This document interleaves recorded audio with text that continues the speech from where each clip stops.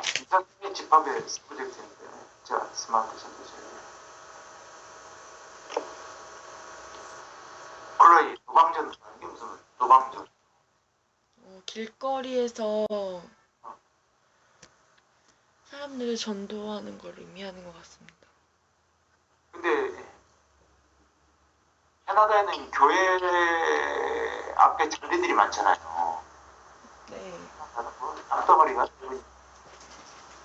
뭐 인도가 있고 잔디 있고 교회가 있거든. 네. 근데 캐나다에서 교회 설계할 때 이제 인도 옆에 주로 주차장 만들고 그다음에 교회가 있고 이렇잖아요. 네. 근데 노방정도를 어떻게 하냐면 네.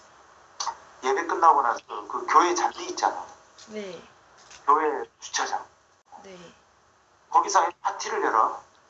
아, 네. 그리고 그 인도로 지나가는 사람이 배가 출출하거든. 네. 배가 좀 고프단 말이야. 네. 근데 인도를 지나가는 여기 그러니까 파티를 하고 있고. 네. 그러면 그 파티 모임 안에 들어갈 수 있어 없어? 들어갈 수 있어요. 파티 모임에 끼어가지고 같이 먹으면 돼. 네. 내가 보기